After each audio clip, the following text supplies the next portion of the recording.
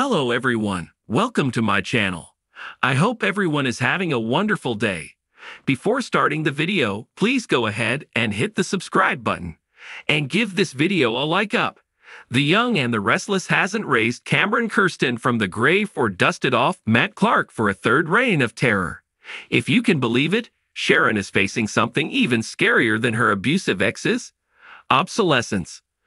Over the decades, the writing for Emmy winner Sharon Case's beloved character has become weirder and weirder, with her bipolar diagnosis being used to explain away anything that wouldn't otherwise make sense.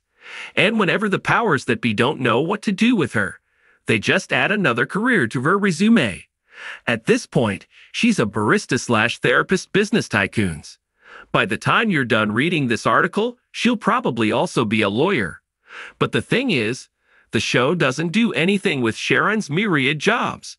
She renamed Cameron's company, and then what? Puffed.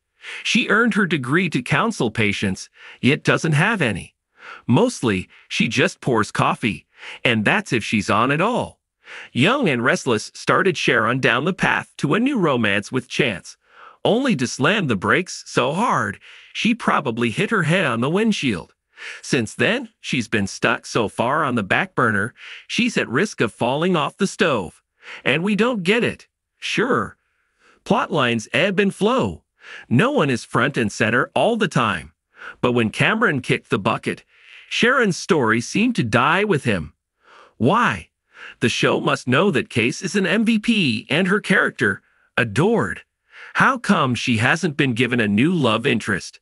Because let's face it, while neither Sharon nor any woman needs a man, we tune in for the love stories, and that's a department in which the show is sorely lacking these days. Our hope is that the writers will recognize how desperately in need of saving Sharon is and introduce someone new for her.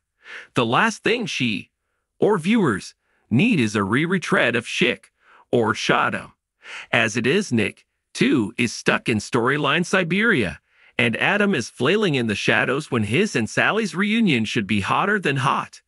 Bring on Grayson McCouch, Dusty, As the World Turns, or Paul Anthony Stewart, Danny, Guiding Light, and not as another CEO, please, and let the sparks fly.